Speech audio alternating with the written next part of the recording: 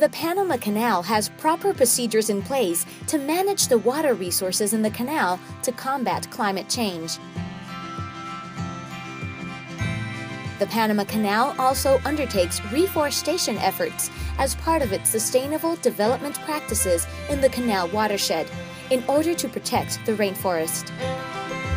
Approximately 1.9 million people get their water supply from Gatun and Alajuela Lake, which represents more than half of the country's population.